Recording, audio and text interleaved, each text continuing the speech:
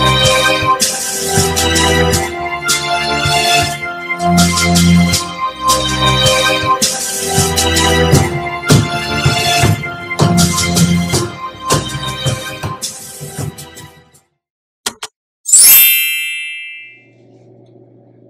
everyone, welcome to Rick's 1/35th scale models. My name is Rick.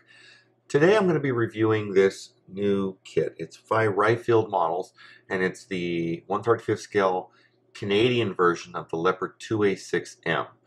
Now, Canada had the Leopard 1 in Afghanistan and needed a little more upgrade and ended up getting 20 German Leopard 2A6s that they had upgraded with the mine protection and the supplemental armor on the sides. And they received those right around 2010 and used them. Now eventually they ended up buying about 100 Dutch Leopards, and they upgraded them to a different version of the M for the Canadian Army. But this model is for that original early production that they received for the war in Afghanistan. So the model itself is, to be very upfront, very amazing. It's awesome. The detail level in there is just, I was really, really excited when I started looking through it. Looking forward to building it. Looking forward to showing you about it right now. So let's get started. So let's start with the instructions. This is probably one of the longer sets of instructions I've seen, but it's pretty detailed, as you can see here shortly. Simple beginning, not a lot of detail information, just your basic tools needed, and not for kids and all that kind of stuff. And then you jump right into your sprue sheets. Now, the first thing you're going to see here is there's a lot of sprue sheets. So you've got 1, 2, 3, 4, 5, 6, 7, 8, 9, 10, 11, 12, 13, 14, 15, 16, 17 sprue sheets, and a PE sheet, a turret, and upper portion of the lower hull. So lots of parts on each sprue sheet, lots of things to build. So when you jump into it, you have your lower hull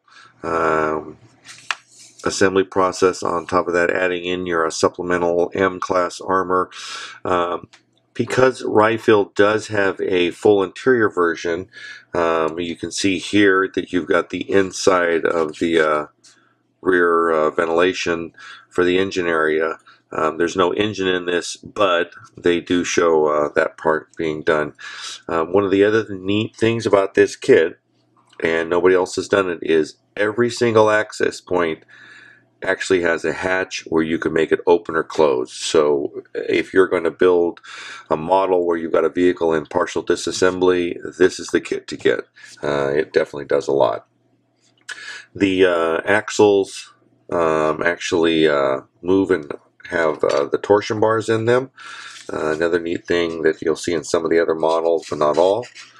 But Rye Field did something new that nobody else has done.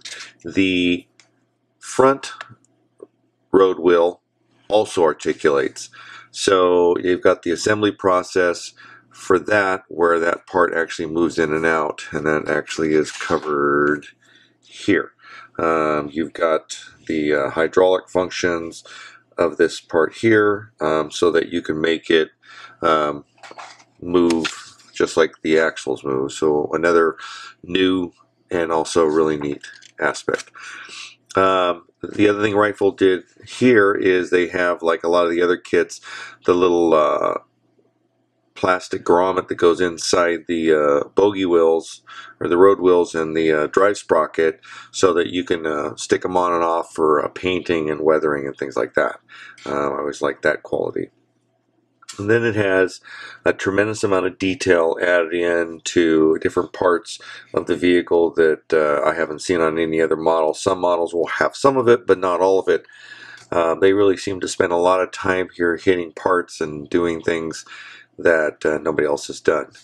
The track assembly is kind of your standard track you'll see along the lines.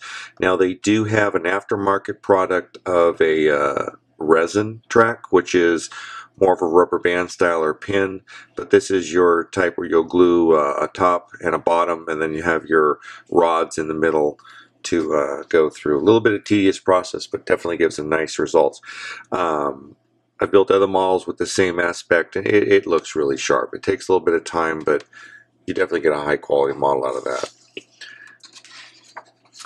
Going through, continuing on. The other thing I like here is they have really good instructions with kind of colors, where to glue, some of the PE sheets. They indicate them. This is a whole part of the PE sheet world that no other model company has done, not even in aftermarket PE stuff. Very impressed there. Your toe points all have these pins. The other thing that they have too is they have a piece of metal that goes over that to make it look real nice and more realistic. Then you've got your Canadian supplemental armor plate on top of the driver's area there. The engine block can be open or closed. There's no engine, but it doesn't have all the rest of the parts. But as I said before, they have a future model coming out with that, and that'll be really neat to see. And then you can see here these different access inspection points, and then the fuel here. Those all have removable hatches. The other neat thing is they actually have real handles that look authentic size, so it's another high quality detail to it. And once again, another first, these access points and storage boxes on the sides of the vehicle for different things, those doors come open. So if you wanted to have something going on in there and scratch out that area, in this kit, you can do that. Very nice. Working your way through all the different aspects. Then you get into adding your supplemental armor. Now, here's the one part of the instructions that until I start building the model, it may make total sense, but at this point I'm kind of at a loss as to what they were getting at, assuming they say do not cut away, and they've got these basically the pins and nuts that hold on these side skirts. I'm assuming that you're going to cut those off to add on these parts here, but until I actually start building it, I'm not 100% positive. And the way they do these instructions, do not cut away if choose the 2021 upgrade solution set. Well, that's the only place anywhere you see that indication. I'm assuming the supplemental armor is what they're referring to, but at this point I don't know yet. Going through adding up all these parts for your grenade protection. And then you start working on the turret. Now, once again, here's another part that is probably the most detailed commander's periscope I've seen yet. They actually have in the model itself all the extra PE sheets to make that look more realistic, where other models you have to get aftermarket products to get that. They have your sight for your gunner, and the windshield wiper that goes on that. Another neat aspect I've never seen in any other model. Working your way through, looking at the different detail parts.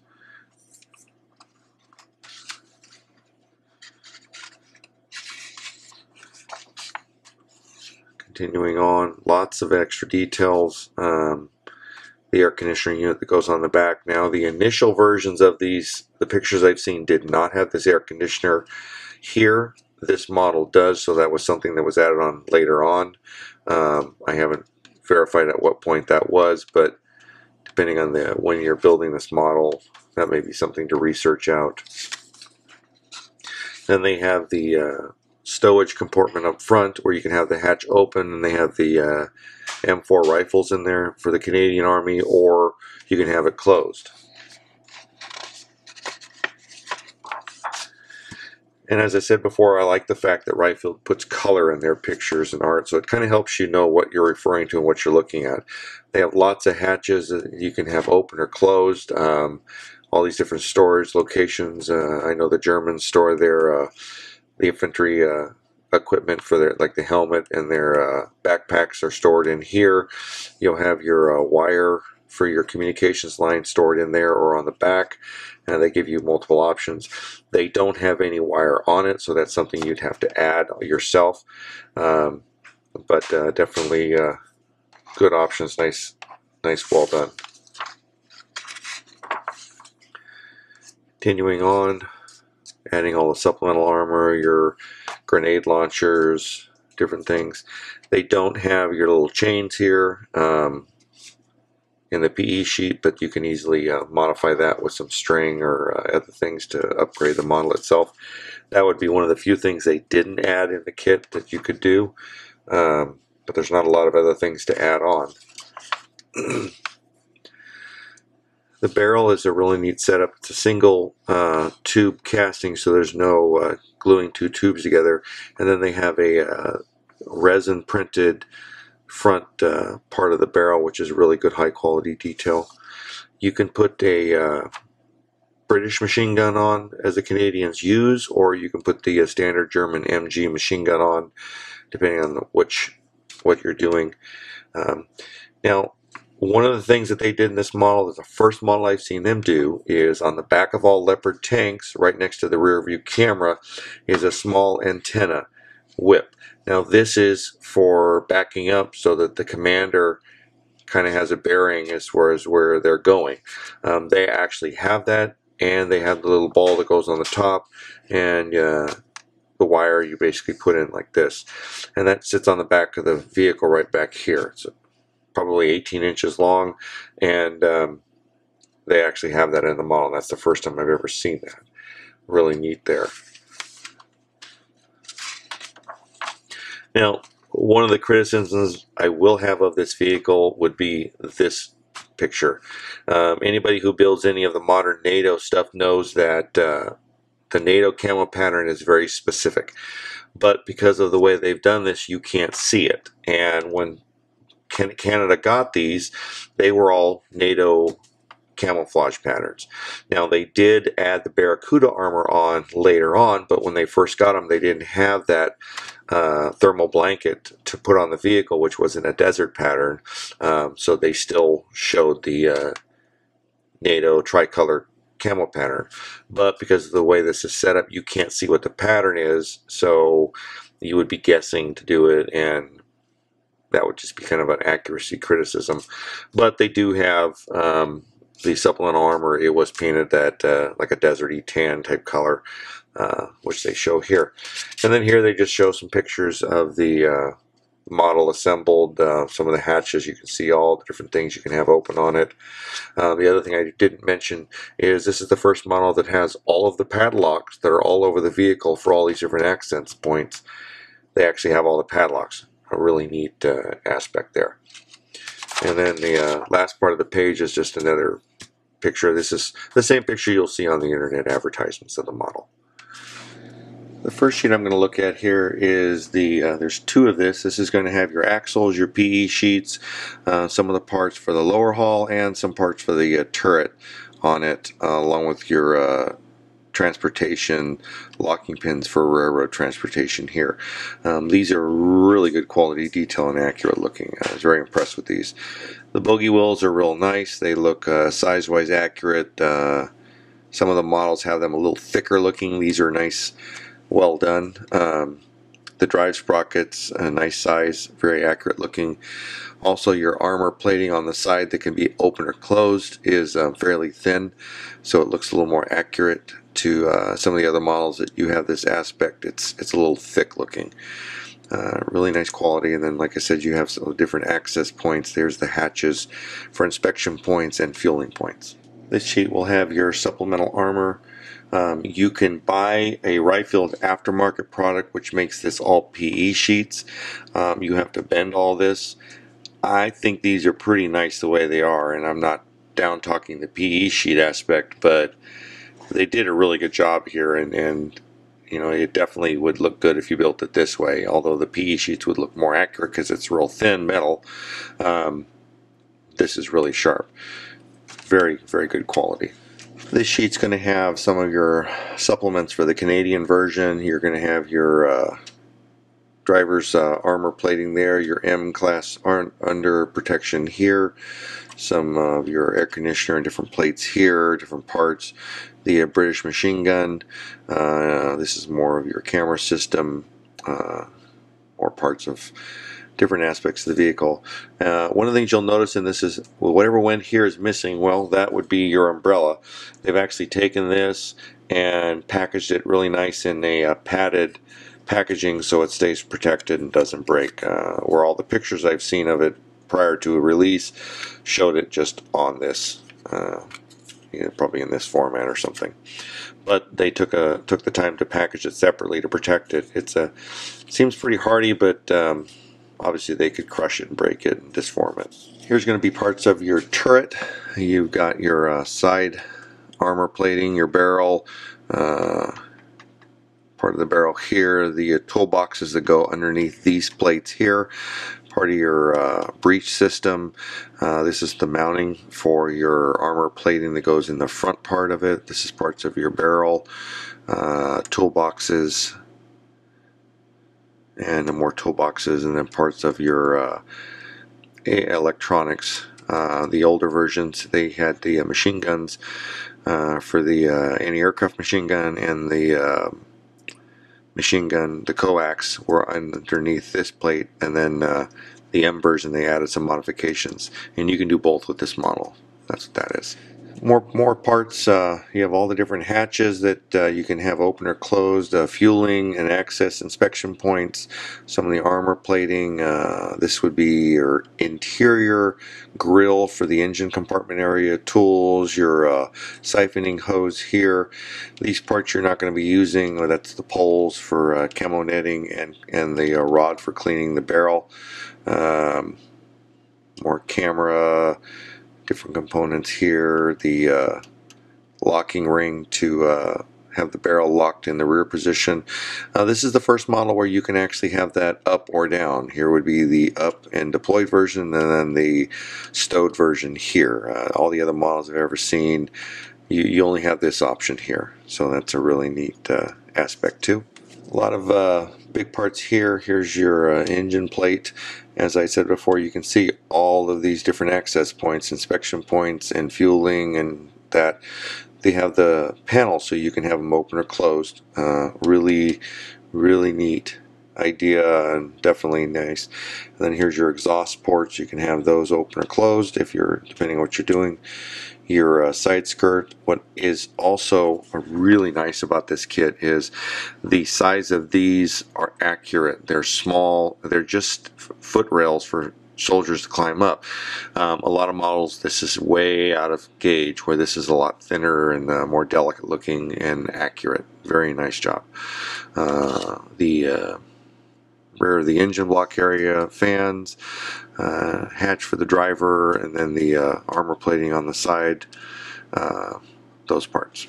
Here's going to be your turret. You've got the base of the turret. This is going to be your simulator, some of the hatches on the back of the turret, your ammunition blow-off hatch, the side skirting, the front skirting for the armor added protection, and then you've got your main drive ring here that goes inside the turret that the gear would turn to traverse the turret.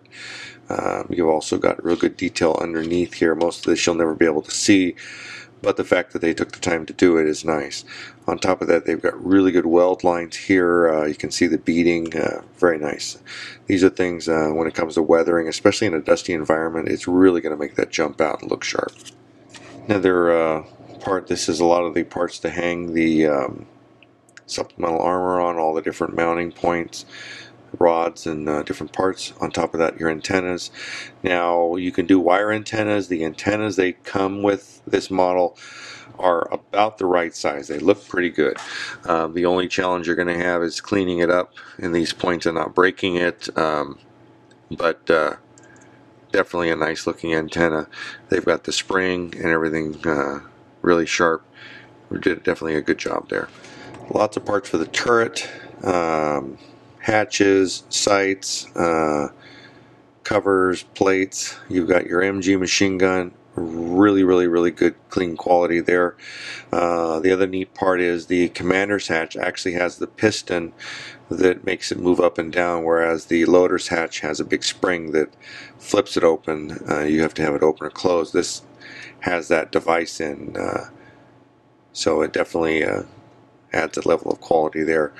The commander's sight is really delicate parts, really small, very accurate scale, really well done there. Here's going to be one of 3 of the tracks sections. Pretty much the same standard look as most of the other models out there. You do have the cleat this way, so if you wanted to have the track with the snow cleats on, you have those here, a few of those to put on.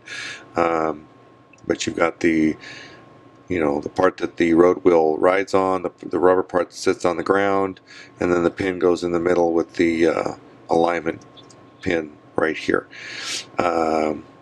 These are something that, especially in a desert model, you can chip these up really nice and make them look torn up. They also give you a little jig here. Works okay. It's not really awesome, but it definitely helps if you're a first-time builder of these types of things. Here's going to be parts of the lower hull. You're going to have the sides, really good clear detail, all the different little aspects of things, the weld lines and that. Looking at real pictures, this is right about where everything is, so really nice there. You've got your supplemental supports here. They've added in your emergency access or escape hatch, the engine locking bolts here, some of the drain points, and the different locking nuts here. The inside, you can see, same thing. This is going to be your top of your lower hull. Really delicate plastic. They did a good job of not making it overly beefy. It's thin, accurate, real sharp lines. Really nice job, all the bolts, different things like that. Really impressed. Here's going to be the top portion of the turret. The anti-skid plating is really accurate. They have all of your weld lines, which are really nice looking, clean and crisp. Your sighting system here, all the sides, you have the blowout hatch for the ammunition storage area, can be done there. And then on top of that, you have this big stowage area in the back here and here, which are all able to be opened or closed depending on how you want to do it. The sides are really impressive. You've got your old ammunition access point here, which they welded up many generations ago. The weld lines are really nice looking. This side, same thing. Real good weld lines, clear detail, well done, very impressive. This is going to be your clear sheet, which is going to have your periscopes, your sighting system, and then your warning beacon, your commander sight, your tail lights and headlights, all in clear plastic, so you can paint them accordingly however you want to do those. Really nice, good quality parts. This is going to be your front part of your barrel.